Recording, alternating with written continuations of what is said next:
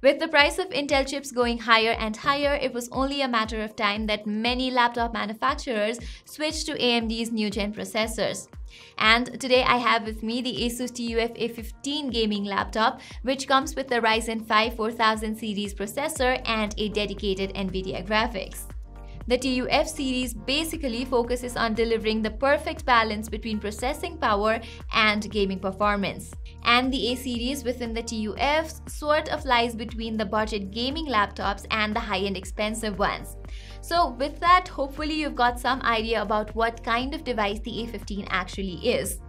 Yes, it does not boast the latest cooling tech and so, but it does not compromise on performance either.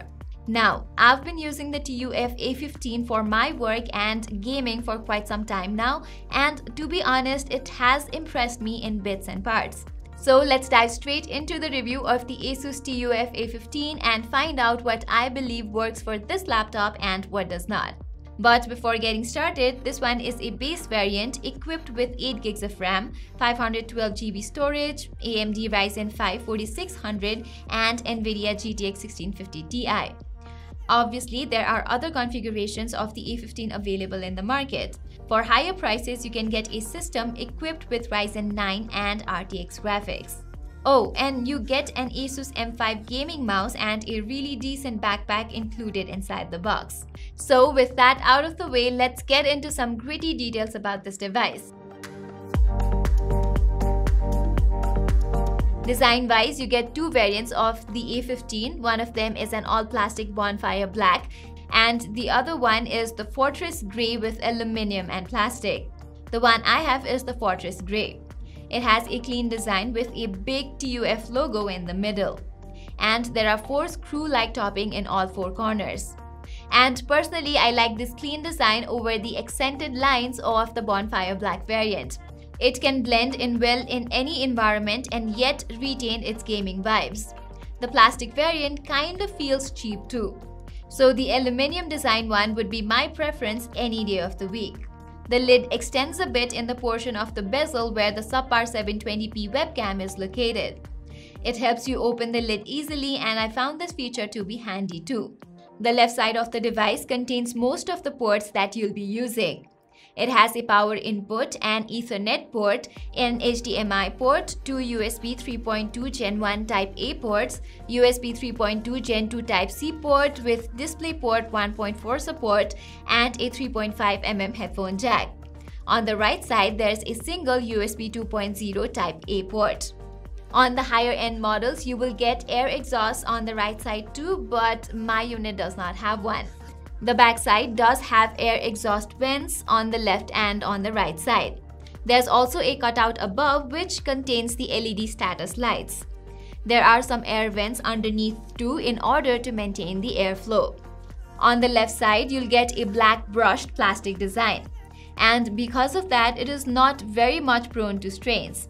It contains a full-size chiclet keyboard, and just above it is another air intake vent.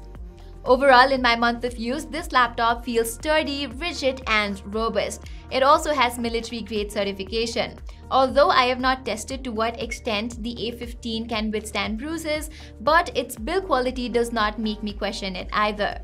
The lid does have a bit of flex, but it is not something to worry about. The laptop is also not the thinnest one in the market, but it is not thick either. It kind of falls in between, and I think that should be fine for many. So it will fit perfectly inside your backpack, but carrying it daily to work is bound to give your shoulders some workout.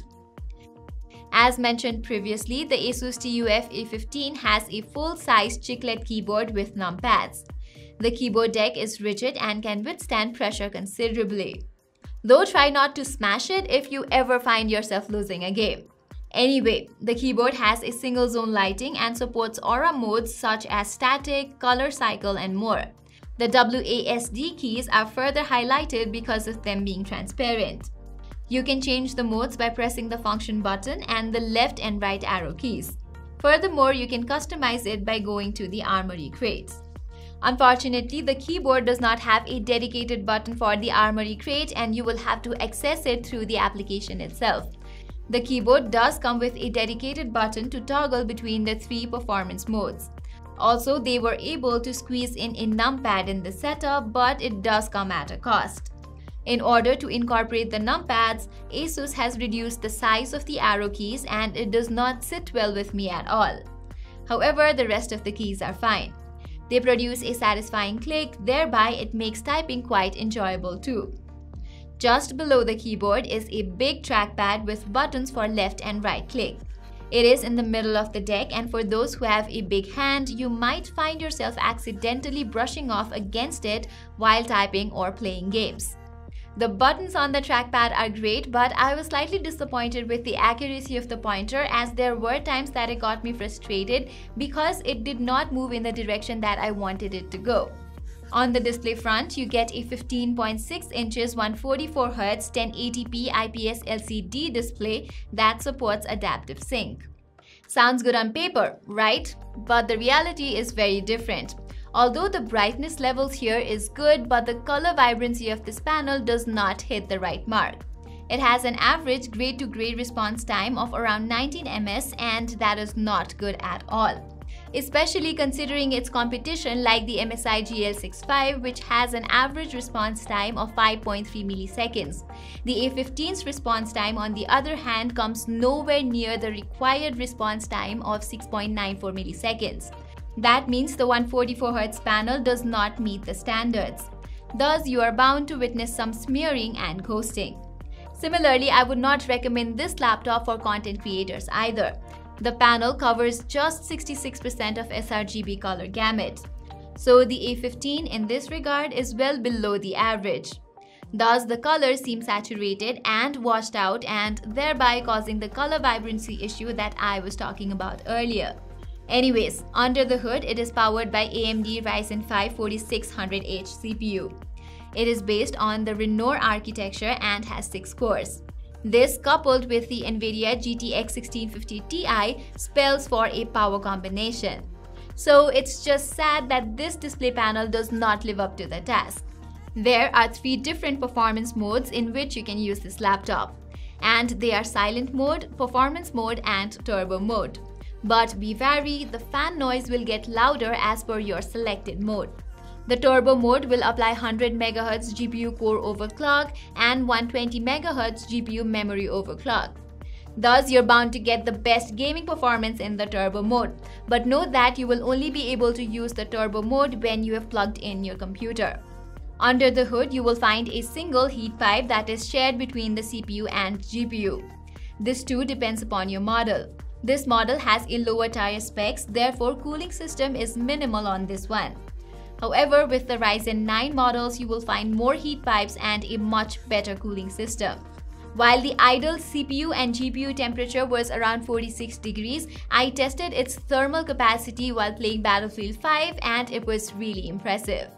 I tested the game in low, medium and ultra settings and also toggled between the performance modes. We can see that the CPU and GPU run highest in the turbo mode, and that is expected as it enhances the performance significantly. The fans run noisily too. Also, I did not find the keyboard deck getting hot while dedicating hours into my games in this laptop. The air vent area above the keyboard did get warm, but that is not the area where you will be focusing while playing games. Thankfully, the WASD keys and the palm rest did not get that heated. However, I did not find the fans obstructing my in-game sound. Still, I feel that for a more immersive game experience, you might want to use a headphone while playing games. As mentioned earlier, the display does feel underwhelming considering the specs. It does not feel as vibrant as I wanted it to be, but it does not create any lags while playing, so that's a very good thing. Now, let's get into the actual performance while playing various games. I tested the games in turbo mode as I wanted to test out the best possible result in the games. While playing Battlefield 5, I got 105 FPS in low settings, 81 FPS in medium settings, and 67 to 73 FPS in the ultra settings. Similarly, in Apex Legends, I got around 125 FPS in the lowest settings, 95 to 100 FPS in medium, and around 70 in the ultra setting. Likewise, in Witcher 3 Wild Hunt, the results were as follows: around 87 in the lowest settings, 80 in medium, and 45 to 50 in ultras. So basically, you will be able to enjoy most of the games in medium settings quite easily. AAA titles may become laggy if played in ultra or maximum settings. And as its display panel is not that great for the price range, I would suggest you play in the medium settings for the best result. After all, you wouldn't want to trade FPS for higher details in a lackluster panel. Needless to say, you probably won't have to worry about getting through your day-to-day tasks like web surfing and all on this laptop. I had about 20 tabs on Google Chrome open at one point and I did not notice it affecting the performance. On the storage front, it has 512GB NVMe M.2 SSD and it is fast. You can see for yourself the read-write speed of this laptop. Although the A15 has a smaller 49 watt-hour battery, it did give me good battery life. With around 70% brightness and volume at 100% with the RGB on the keyboard on, I got about 1.5 hours of gaming and 4.5 hours of web surfing. Well, as I said in the beginning, there are things that work brilliantly for this laptop and there are things that do not work. It has great internals and a decent cooling system that helps achieve good performance levels. However, one can't help but wonder what ASUS could have achieved with a better display. The underwhelming display does not mean that it is of no use. I mean, it is a 144Hz panel after all. However, I did not quite feel the punch that I had expected in terms of this display. Barring that, the ASUS TUF A15 is a very good budget gaming laptop. So that was all for our review of the ASUS TUF A15 budget gaming laptop. What do you think about this laptop? Do let us know in the comments below. Till then, I'm Pratima Adhikari and thank you so much for watching.